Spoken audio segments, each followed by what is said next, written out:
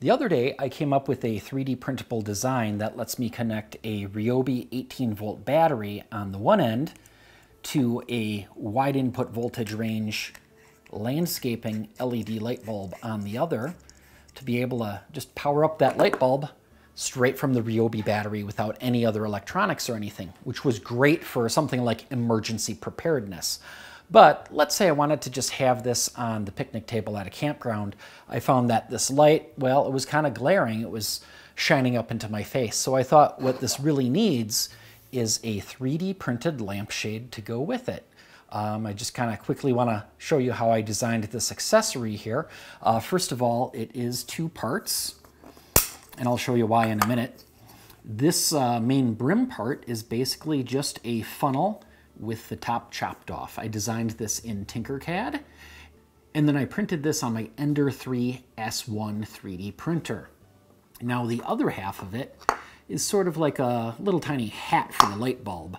I started with a sphere, made it hollow, and then I made sort of a little catch that exactly lined up with the brim here so that the 2 parts could just snap together. Here I actually remembered to shoot some time lapse of the hub 3D printing.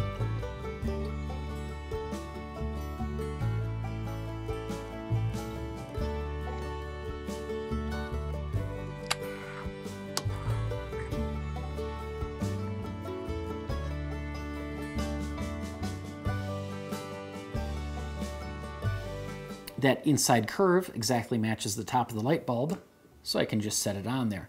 Now I've got a very nice, pleasant light. It shines down and has a little bit of a glow up. I know on the video this looks like it's really bright. In real life, trust me, it's not. It's actually just a really nice glow here. Really exactly what I'm looking for. So perfect for use on, say, a countertop or a picnic table, something like that. But the reason why I designed this in 2 parts is because I can still pop this middle part out, because I also want to be able to use this light bulb inverted. For example, if I'm working on my car, I can hang this under the hood and see what I'm working on. But even then, I was still getting a little bit of glare, and so I've got this without the hub.